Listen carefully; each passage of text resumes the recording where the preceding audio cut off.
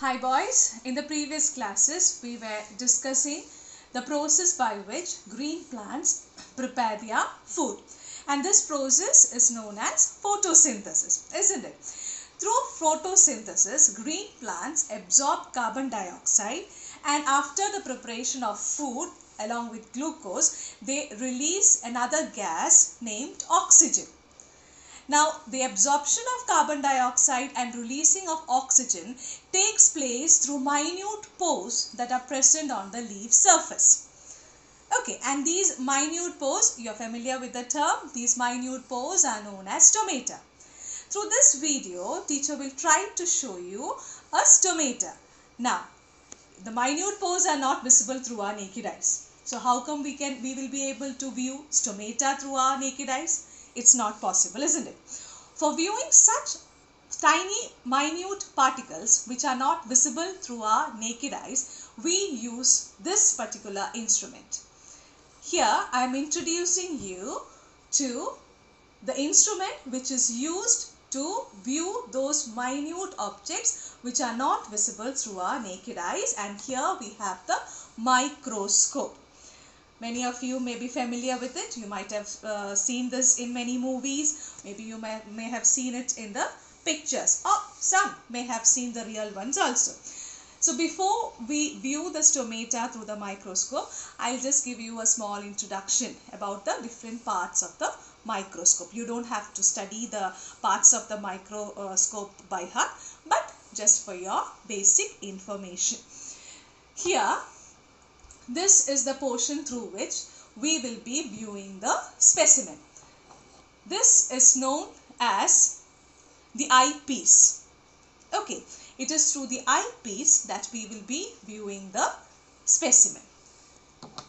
And one more lens is present in the microscope, and they are known as the objective lenses here.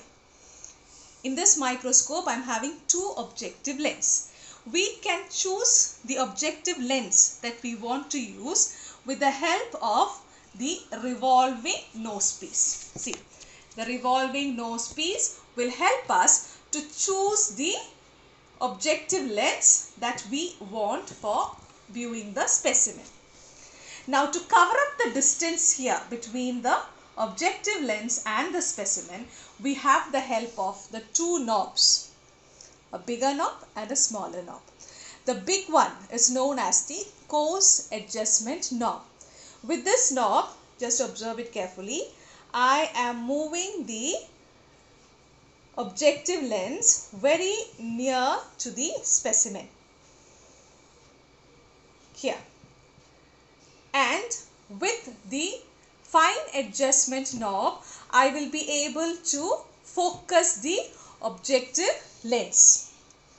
Okay, the objective lens can be focused using the smaller knob known as the fine adjustment knob. Now, where to keep the specimen?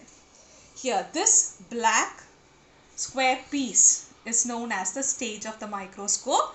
It is here that we will be mounting our specimen. I am keeping a glass slide so that it will be clear for you.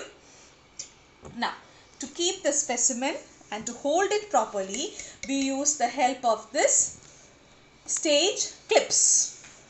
Okay, the stage clips help us to keep the specimen intact on the stage.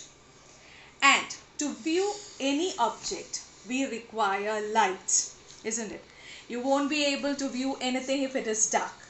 So, the microscope also requires light.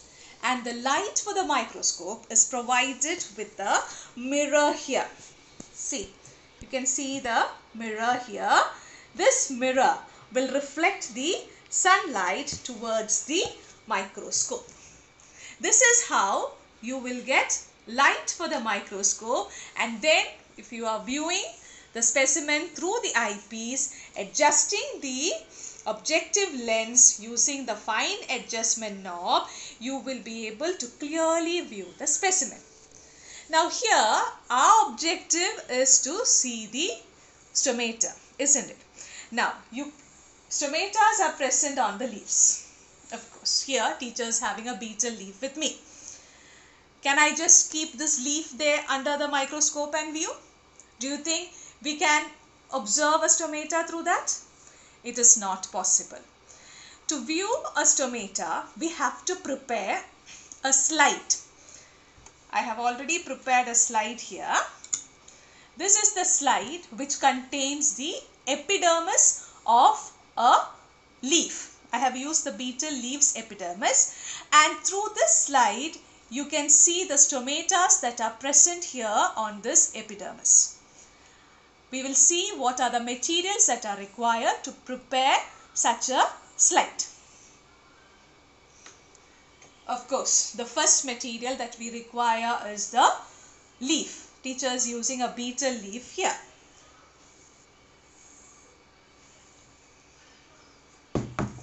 Then I have here a glass slide. This is a glass slide on which we will be preparing the specimen. Okay. Then here I have a cover glass. Okay. I have glycerin here. Then we will be using a pink colored stain.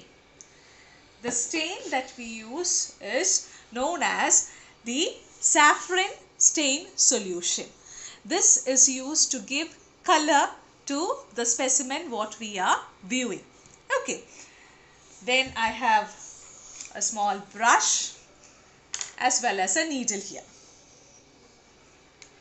So we will now proceed to the preparation of the slide.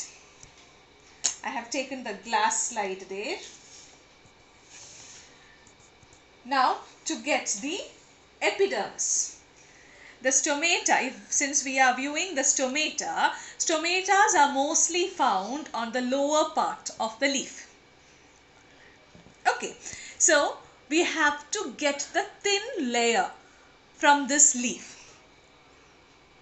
To get the thin layer, what we have to do is, we will be tearing the beetle leaf in the opposite direction of the veins so that the thin layer will be seen.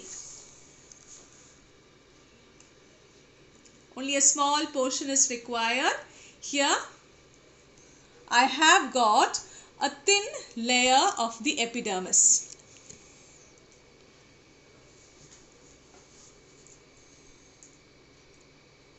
Okay, only this much is needed.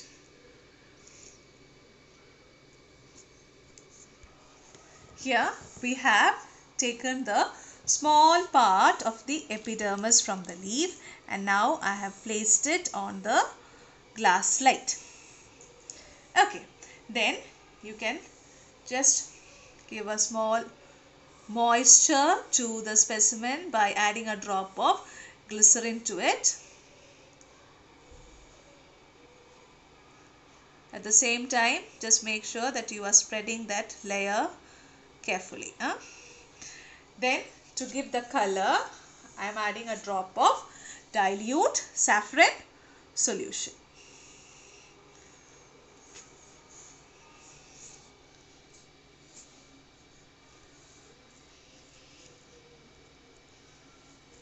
Okay, this is enough.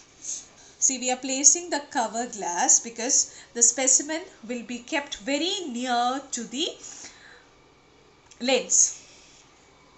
Okay, and if at all this water comes in contact to the lens, there is a possibility that fungus may be formed on the lens and the lens may get destroyed. Okay, so to prevent that, it is always good to use a cover glass on top of your specimen. So I am just trying to place the cover glass carefully using a needle. So here the glass slide for viewing the stomata is ready. Now what we have to do is, we have to use a microscope, isn't it? You can't view it with the naked eye, so definitely we have to keep it under a microscope. So let me just take the microscope for you. I have taken the microscope here. With the help of the bigger knob, I am moving the lens upward. Now see carefully, teacher is placing the glass slide here on the stage, and then with the help of the stage clips, I am just fixing the glass slide here on the stage. Then with the help of the course adjustment knob, I am moving the lens closer to the specimen.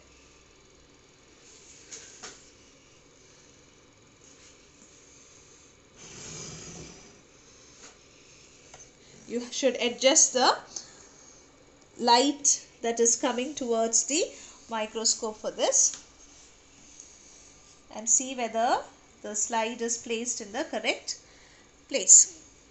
Quite a number of stomatas here. So now teacher will show you the stomatas. So today I introduced you to a new instrument which is very important in a science class. It is the microscope. And also we studied how to prepare a glass slide to view a stomata. I hope it is clear to you.